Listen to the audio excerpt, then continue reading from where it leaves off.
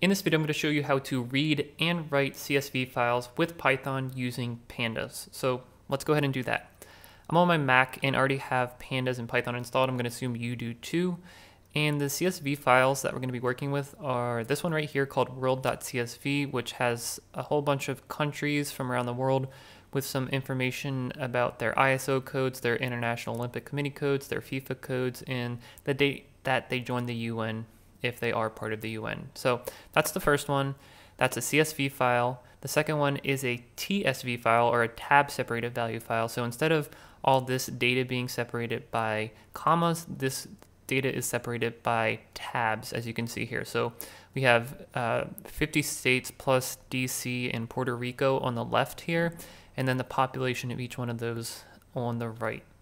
So let's first start off by learning how to read those CSVs in Pandas. So I'm going to open up a Python shell by simply typing Python, and in here we can import pandas as PD. Okay, so let's make a data frame with the world.csv file. So to do that, we can do df equals pd.read CSV and then give it the name to that file. So it's called world.csv. Put that in quotes, and because I am on my desktop, I can reference that file directly. So we'll do that. That's going to read the data frame, or read the CSV into a data frame object, and let's see what that looks like. So it's going to print out an abbreviated version of that. So it looks like we have 220 rows. Here's the first 5 rows, and here's the last 5 rows, and all the columns associated with that. So that actually looks pretty good. Now, a couple different ways that you can interact with this to preview the data. You can use df.head just to look at the first few rows. That shows by default 5. If you want more than that, you could do df.head 10 to see the first 10 rows. And then there's also the equivalent df.tail to show the last 5 rows, and obviously you can make that show the last 7 rows if you wanted to do that as well. Now, it's not really easy to print out an entire data frame, especially of this size, onto the console, but the best that you can do is wrapping df.toString in a print statement, and that'll print out everything, all the columns, all the rows like this. But if you have a much bigger data frame, it might not work as well for you. Okay, so let's talk about the index of this data frame. So if we do df, well, let's look at the data frame again. This first column is the index, okay? It's just starting at 0, the first row has a 0, 1, 2, 3, etc., etc. If we just want to look at that by itself, we can access that with df.index, and that is of type range index starting at 0 and stopping at 220, incrementing by 1, which is exactly what we see here.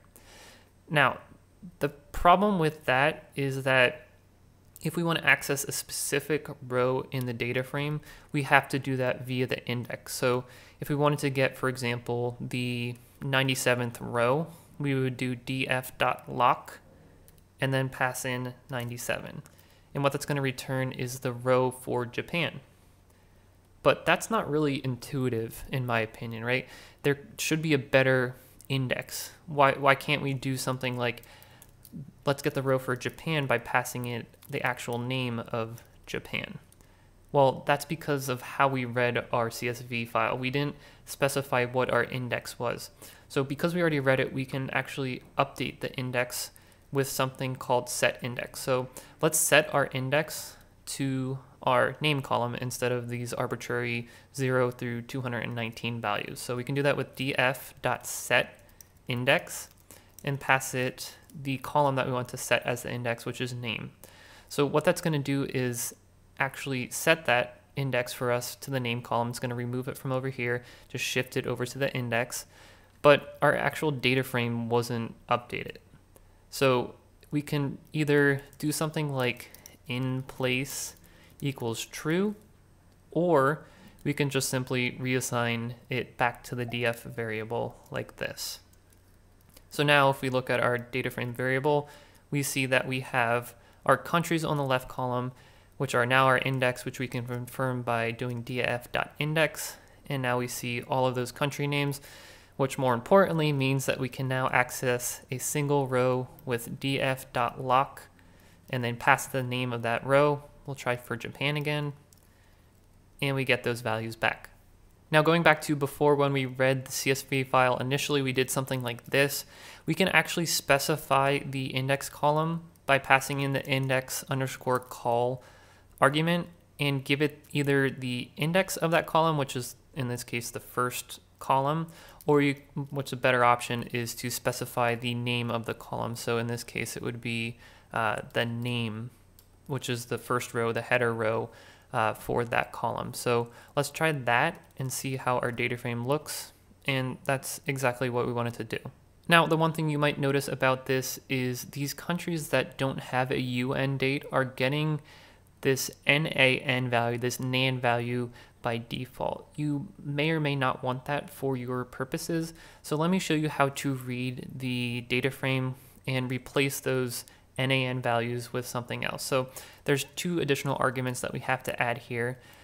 The first one is NA values equal none. So instead of having an NAN here, we're just going to have a Python none type there. And the other argument we have to add is keep default underscore NA equal to false. So let's read the CSV with those options. And it looks like I screwed up. So it is NA values, not NA value equal none. So we'll try that again. And let's see what our data frame looks like.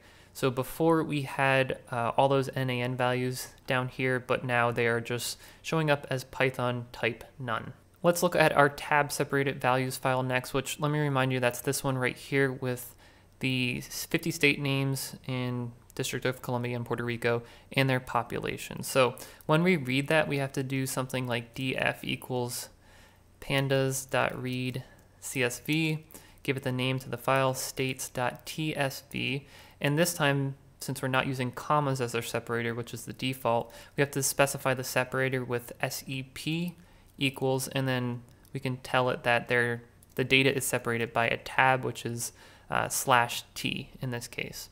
So let's read that data frame, see what it looks like, and it looks pretty good.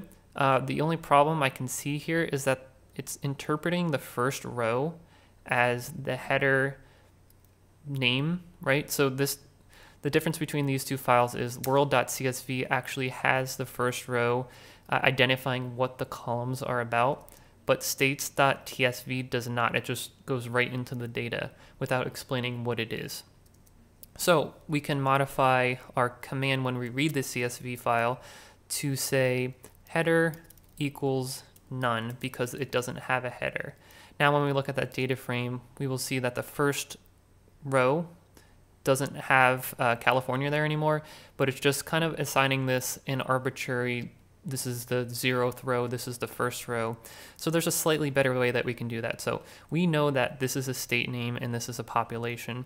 So let's make a list here where it says the first column is the state name and the second column is the population. Now, when we read that CSV file, we can say, instead of header equals none, we can say names equal names. So that's going to say, we're going to read that file with separator of type tab, and it's going to, instead of saying just arbitrary 0th column, first column, it's going to name those columns state and population. So let's see if that actually does that. We'll look at our data frame, go up to the top, and indeed it does name those columns appropriately. I also want to show you how to write out CSVs in Pandas, so let's do that next. Now, instead of just writing out the data that we read in, let's modify it a little bit. Let's sort out the data in the states population column by population. So let's do df.sort values by the population. And what that's going to do, I forgot an S. I'm doing that pretty frequently in this tutorial. df.sort values population.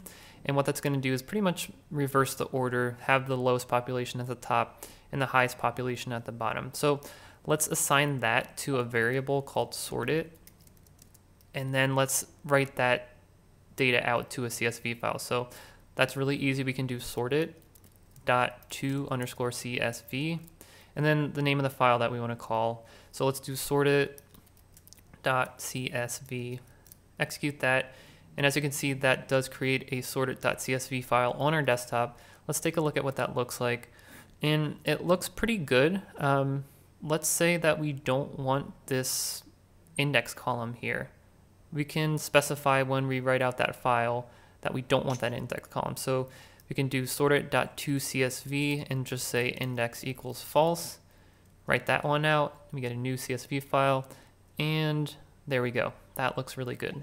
In the next video here, I'm going to show you how to do more sophisticated filtering of your Pandas data frame by column, by row, all that good stuff. So check that out, and I'll see you over there.